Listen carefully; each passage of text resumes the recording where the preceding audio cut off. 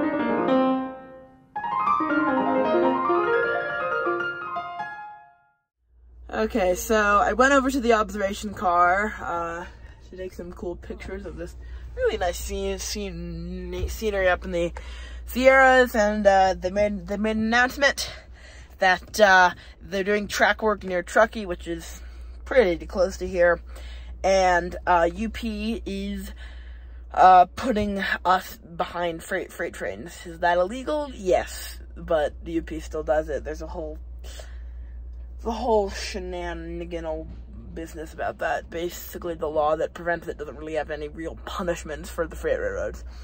But anyway, we'll be here for a while. It's a bit after 4 now. We're already running close to 90 minutes late. We're scheduled into Reno basically now. And we're still almost 2 hours outside of Reno. But, yeah, so I guess I'll update you when we start moving. So we ended up sitting at the top of Donner Pass for quite some time, just under an hour. And by the time we were leaving, we were about 2.5 hours late. We then got some pretty cool views coming down the Sierras and entering Nevada, which you're seeing now. And let's cut to us at the Reno fresh air break. Alrighty, we are in Reno, Nevada, the first fresh air break, and so far the only fresh air break, because we boarded in Sacramento. So this is Reno, Nevada. We have about 10 minutes here, and then we'll head up to dinner. So I was an idiot and forgot to film the dinner menu, so here is the PDF from Amtrak's website. So I ended up getting the caprese skewers for my appetizer, and my mom got the baby brie salad. And then for the main course, I got the rigatoni bolognese, and my mom got the goat cheese salad off the lunch menu. For dessert, I got the Meyer lemon cake, and my mom got the blueberry cheesecake. All the food at dinner was really good, just the same as lunch. I personally thought the caprese skewers were really tasty, albeit a bit small, and the rigatoni bolognese was also pretty good, and I was happy to see a good plant-based option on the dinner menu, as I am a vegetarian, and so is my mom. So now, back to our roomette. So we're just cruising along in our roomette. That road over there is Highway 95. I think it's America's loneliest road, and it's really insanely empty. We haven't seen a house or a car for like 20 minutes. It's insane. So yeah, for now, enjoying the roomette life through the middle of nowhere, Nevada. And I'll see you at bedtime. Okay, so our bed got made up upstairs. I'll show you that in just a second. But this is the Amtrak shower. It's a little tiny dressing room here. Hi. And then this is the shower itself. It's nice.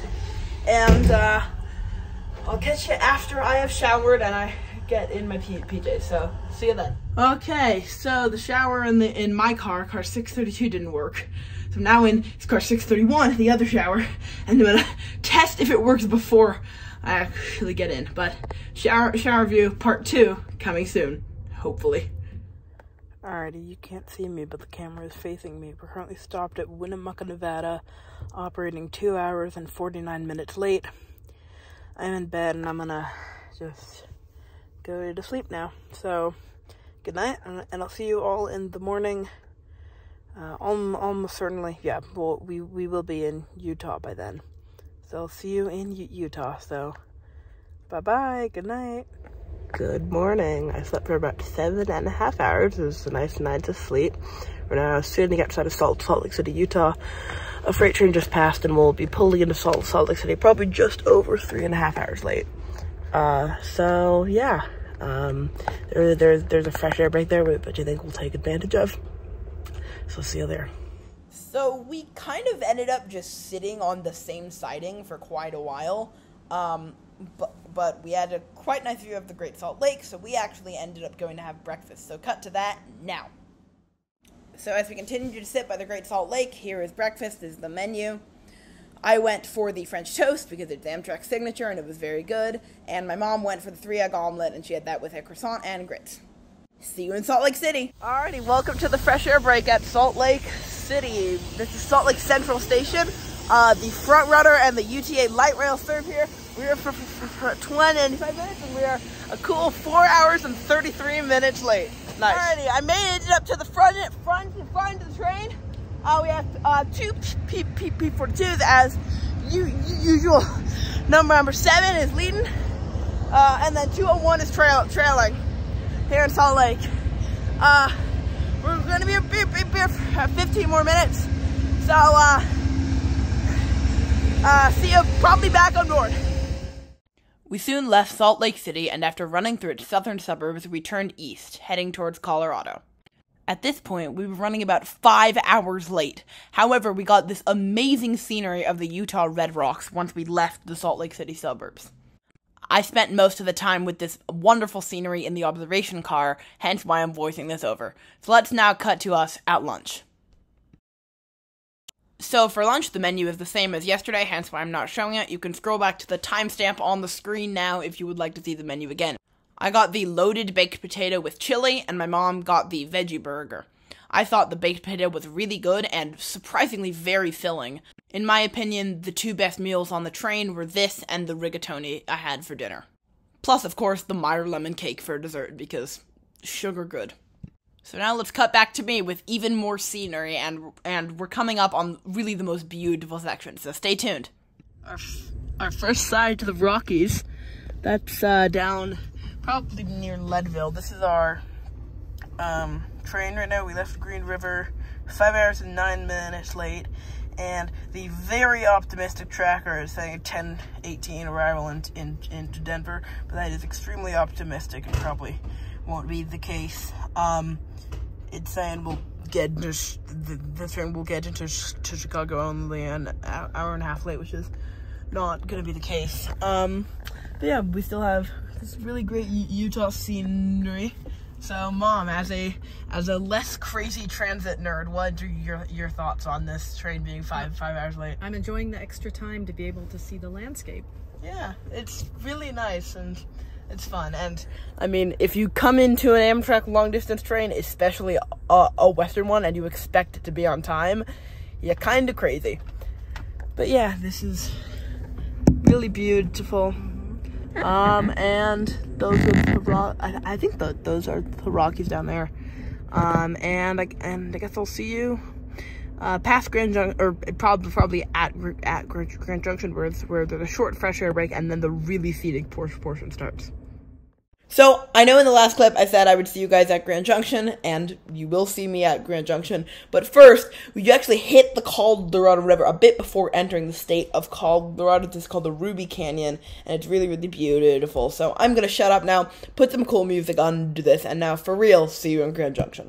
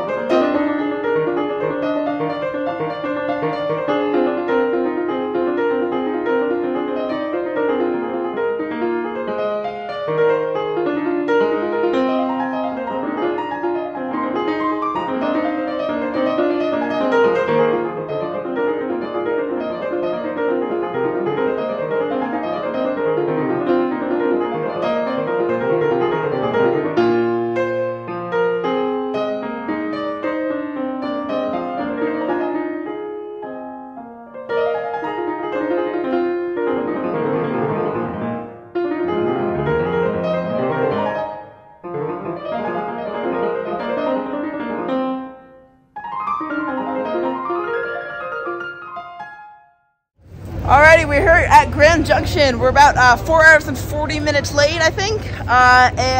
We just stocked up on some stuff at the store. Here's the old station building for Grand Junction from the old Denver Rio Grande and Western. So yeah, the advantage of the fresh air break at Grand Junction is there's actually a store there. So we got some fresh fruit, which is like gold on a train.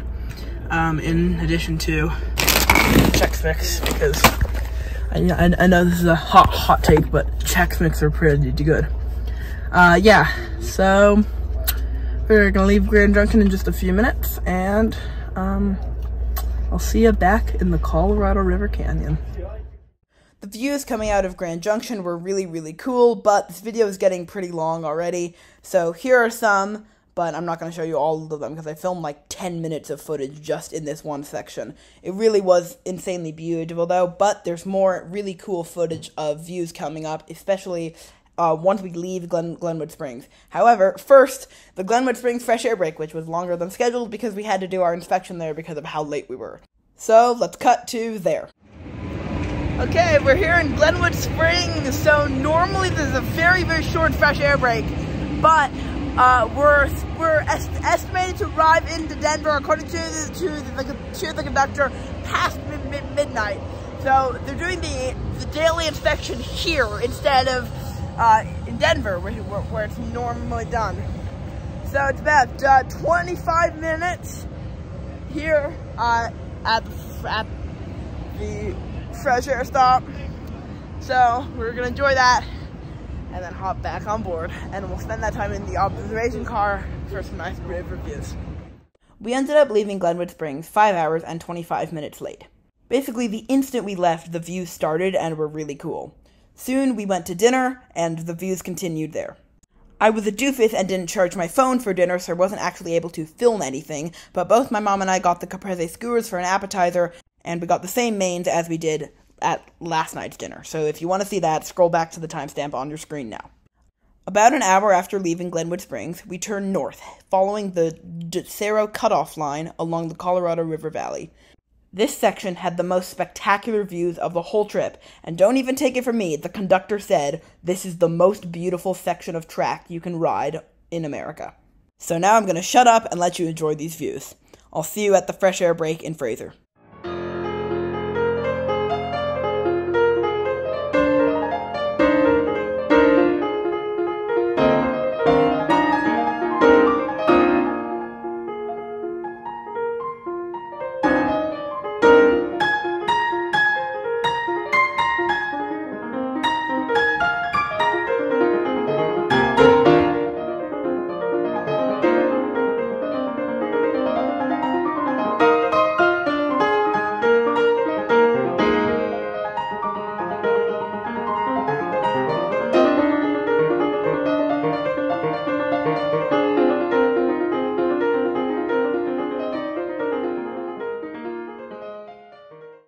Okay, I'm at the fresh air stop here in Fraser Winter Park.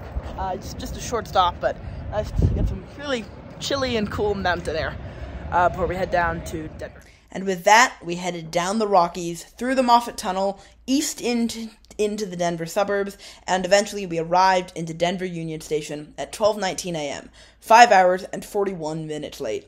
And that concluded my trip on the California Zephyr. Was it 5 hours and 41 minutes late? Yes. Did it take 36 hours instead of 31? Also yes. Was it kind of crazy to do this? Yes. However, it was an amazing experience, and truly one of the most amazing travel experiences I've had, period. I think that every person should try an Amtrak long distance train, and this one is a great one to try whether you do it in coach or in a sleeper car like me. So thank you guys so much for watching. I know this video is a bit longer and a bit weird for my channel, but I hope that you enjoyed, and I'll see you next week. Goodbye.